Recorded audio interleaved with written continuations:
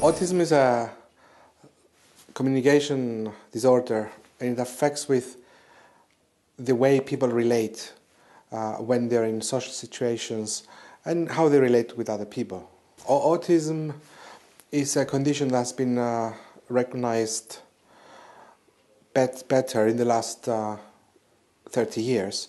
And at the moment, about 500,000 people in the UK would meet the diagnosis for an autism spectrum disorder.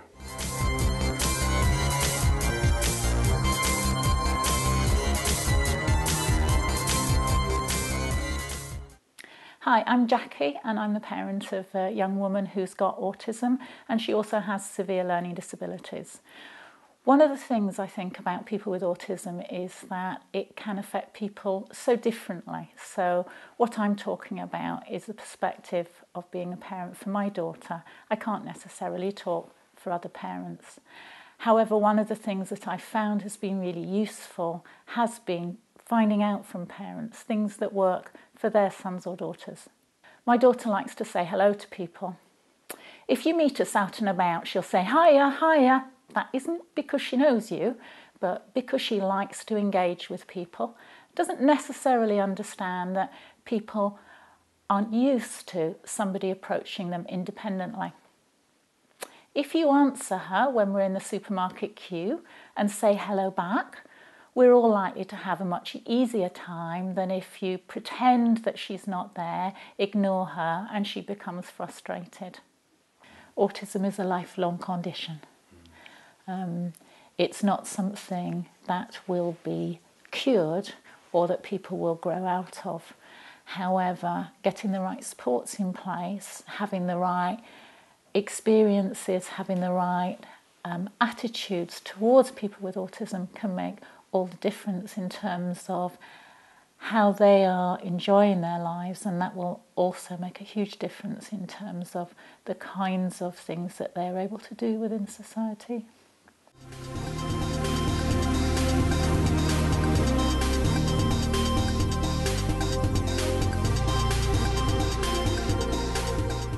Hello, my name's David Newell. I'm the Development Officer with a West Yorkshire-based organisation called Specialist Autism Services. Throughout the course of the series of short films, we're going to be talking to people with the condition who have decided to try and get out there a message to the wider public about how the condition impacts upon them. So what we're going to do now is interview some of these people and look at their stories. I knew there was something wrong with me, but I didn't know what. I couldn't understand why I struggled so much to make friends and to socialise.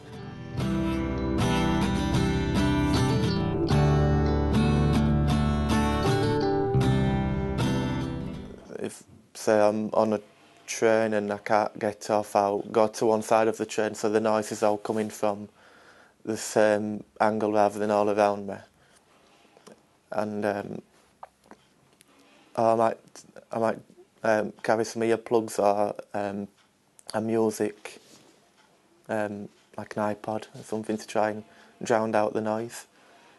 And with the if there's a lot of people, like a lot of different colours and things flashing about, sometimes the only thing you can do is really close your eyes and hope it goes away, basically.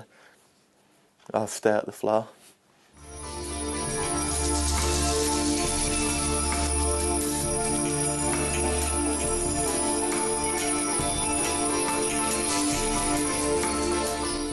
School, it was very difficult for me because a lot of the time students would often pick on me or bully me.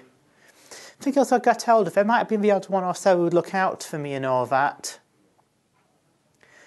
So, and that made me feel very fortunate. Sometimes I do often wish I could prevent those incidents from happening, the negative ones.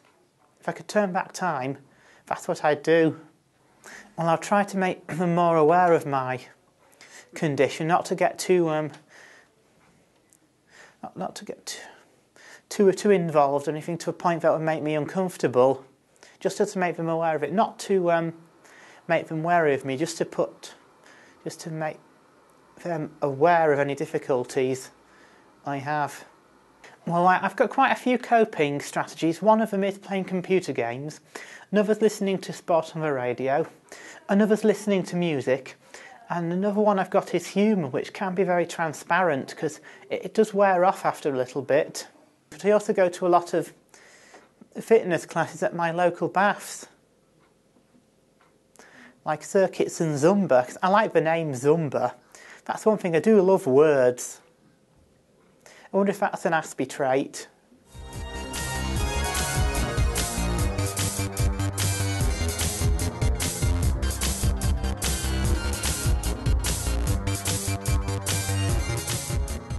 Well, Asperger's and autism basically is it's a very cruel condition because it's invisible.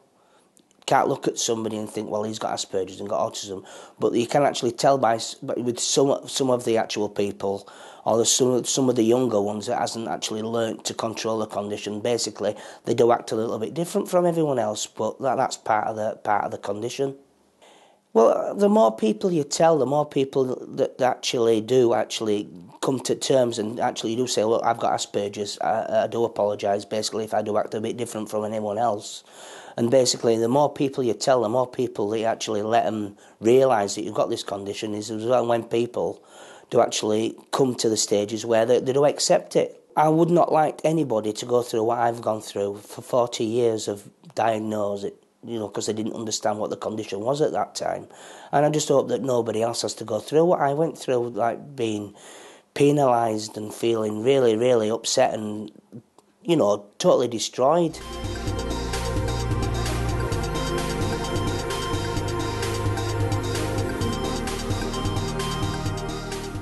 Some people with autism have intellectual disabilities.